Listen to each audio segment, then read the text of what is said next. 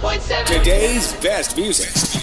Hi, this is Jordan Sparks. This is Kid Rock. Hey, what's up? This is Three Doors Down. Hi, this is Susie McNeil on today's best music, The One.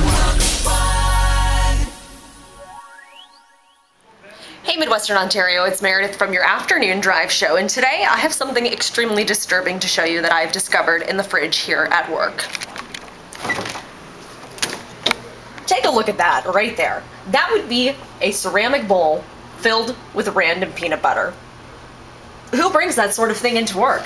Why isn't it in a jar? Why isn't it covered with saran wrap? Why isn't it in a Ziploc container?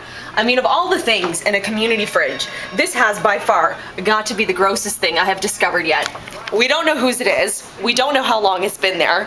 Quite frankly, it's a little disgusting. And so I want to know, what's the most disgusting thing in your community fridge at your place of work? Let me know, Meredith at 1017theone.ca.